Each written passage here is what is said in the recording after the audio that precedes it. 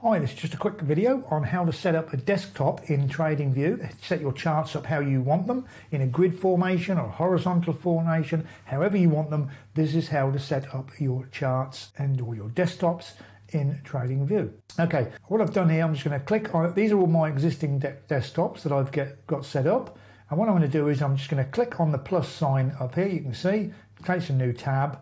You can see I've got all my favorites saved down here. Once I've made a desktop, I'll save it as a favorite so I can pull it up anytime. Very handy if you shut down and you haven't saved anything. I'm going to click on the new chart. And the last one I was looking at, I believe, will load up. That's probably correct. You can see there we have US dollar JPY. And then you go over to this area up here. And you can see in the top right here.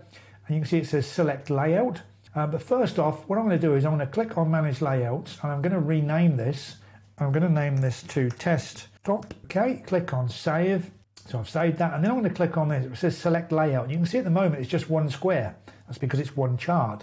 Now down here you've got a choice then. And if you look down here, you've got anything on the 2 is a 2 pane, a 3 pane, a 4 pane, a 5 pane, 6 pane, up to 8 pane. Beyond that, you've got to pay for a lot more money than a lot more money, but quite a significant amount more money to get the next version up that allows you to do up to 16 charts to open at the same time. Okay, but I don't think you need that. But there you go, that you might want to do that. So what I'm going to do is I'm going to select 4 charts in this case. The most I have is 8 set up when I'm looking at a global picture of what I want.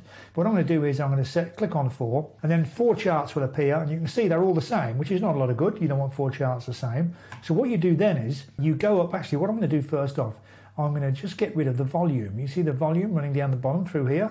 I don't want to show that, so I'm going to go up here and X that and go through this and just exit all of those. So I'm just getting rid of that indicator. And then what I'm going to do is I'm going to go up and change the each individual chart to a different currency pair. And like I say, with the indicator that we have, you don't have to use just Forex. You can trade individual shares or Bitcoin or whatever currencies you want to do, crypto, whatever crypto you want.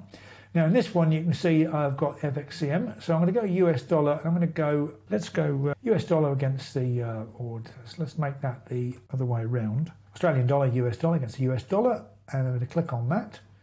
And lo and behold, you'll see that we now have Australian dollar, US dollar in here.